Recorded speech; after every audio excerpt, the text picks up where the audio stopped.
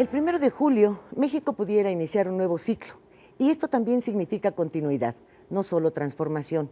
Sin embargo, gane quien gane la titularidad del Ejecutivo Federal, los más de 130 millones de mexicanos seguiremos vivos y habremos de levantarnos el día 2 de julio a realizar nuestras labores cotidianas y el país seguirá en pie de lucha.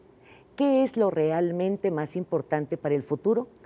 El cambio surgido en la ciudadanía, la participación abierta, el interés por mantenerse informado, la valentía de la denuncia, el arrojo para luchar contra los abusos, las imposiciones, dejar de ver impávidos cómo realizan actos corruptos, establecer prioridades y demandas y dejar de sentir temor, olvidar al gran Tlatoani, el rendimiento de culto a funcionarios y ubicarlos como lo que son, nuestros empleados.